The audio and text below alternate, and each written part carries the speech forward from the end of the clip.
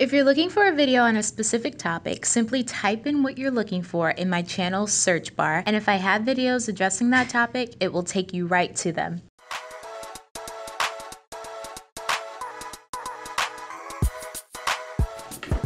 What's up, you guys? This is Adanna. I am back with another PA Q&A video for you guys. If you do have questions that you want answered on a future PA Q&A video, go ahead and leave those in the comment section right now and subscribe if you haven't already done so. Hi, Adanna. What are the rules regarding family emergencies or needing time off? For example, a death in the family, or if a student gets ill and needs to stay home for a period of time? Question mark. Thank you. So there are stipulations, like for me specifically, I can only talk about my school, but for me, we get 2 days that we are able to miss school for, like an excused absence or so. Those are days that we can take. If there's we can't take it on a test day or anything of that nature, but we have 2 days each semester that we can take. After those 2 days, if you go over those 2 days, it's kind of all now up to the school board or, the directors of the program or the director of didactic year. So it's all dependent on the situation. I know that I spoke to a director at another program, and she was telling me that one of her students actually had a baby, was pregnant, one of her mentees was pregnant, and so she had to actually kind of withdraw from school for a little bit, but she still held her place, so then she can go back the next year and complete her second year or something along those lines. So there are stipulations, and there are areas where they will give you a free pass. You just kind of have to make sure that you make everything known, whatever information they ask for. I know when I was an undergrad and someone passed away and I went to the funeral, they required a funeral, the funeral pamphlet to make sure that we weren't just trying to get out of school or take the test early.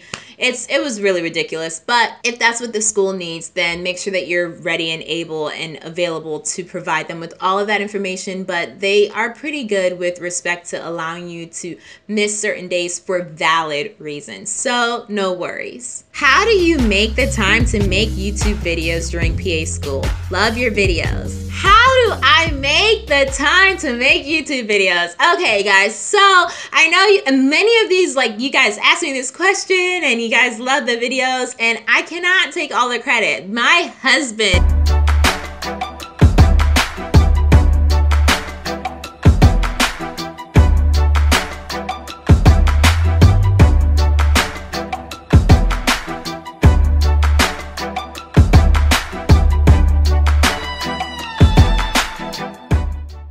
all the credit. My husband is amazing, okay? He is an amazing producer. He has done 2 movies in the past, and I was actually a producer on those movies, so I'm really excited about that, just to share that little tidbit of information with you all. But he actually is a movie director, and he's an actor and a writer. All right, quiet, everybody, quiet. Here we go, rolling, and action.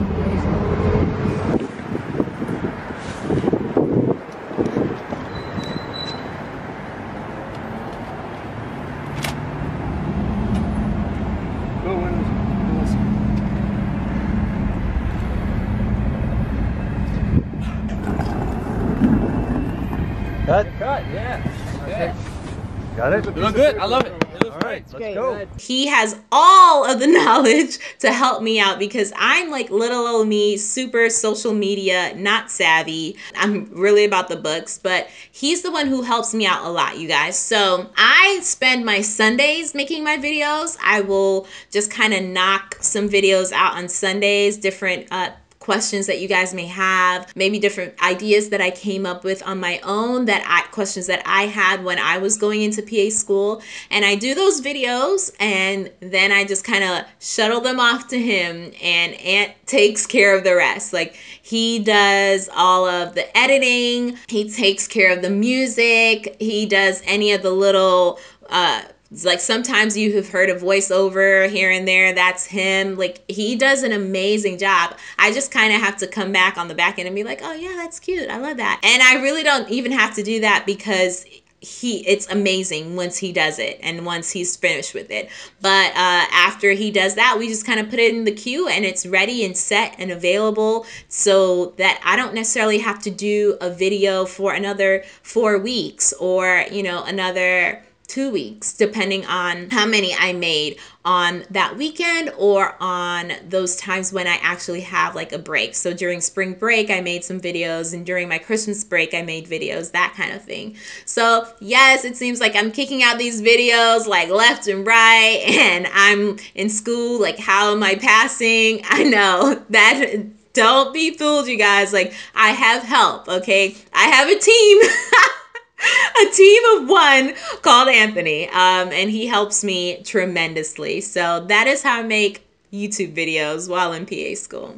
How is work-life balance for PAs compared to physicians? I know you are still in school, but how much flexibility are you expecting? So yeah, I don't know fully, but you know, like on that ER, my true life, I'm an ER physician video, you know, Dr. McLennan talked about, you know, how he actually has a flexible schedule. He may be on for like a week or so, but then he's off for a week and a half or something along those lines. So I expect that my life is going to be just all the better. It's going to be amazing, you guys. I expect that I'm going to have a lot of flexibility. There are a lot of PAs that I do know, like a fair amount of PAs that I know, and they're their life seems amazing. Like they're traveling, they're on vacation, they're coming in like 9 to 5 or, you know, 3 to 11, 3 to 10, that kind of thing, or it's 7 to 3, and after that, their day is done, and then they may be off a day and then come in on the next day.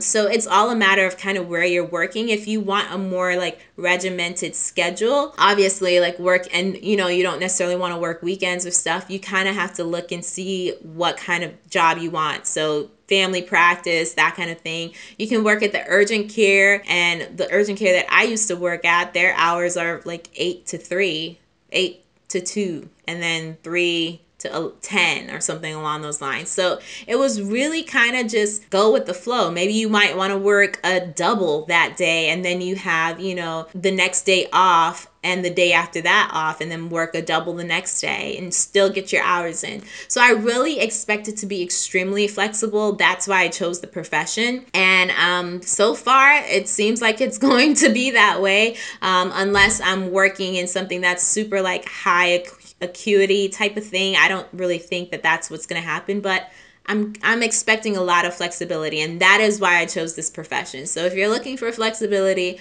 definitely come over here to the PA side, because that is like our middle name, PA Flexibility. I guess that would be our last name. Yeah.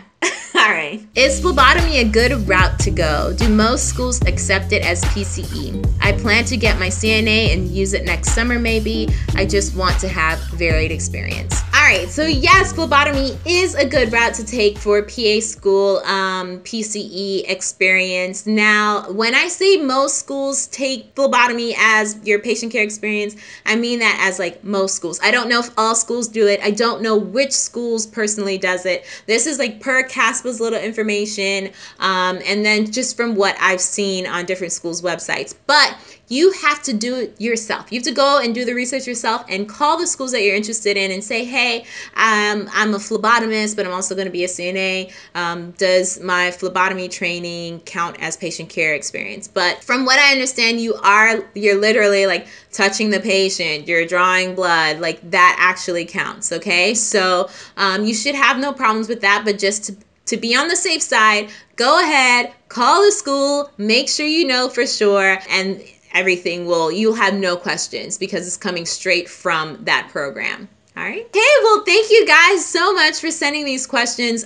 Again, if you have any questions that you want me to answer in the future on a future video, go ahead and leave those in the comment section right now. And if you haven't already done so, go ahead and follow me on Instagram at Adanna the PA. Thanks again for joining me on this journey. I will talk to you guys next time.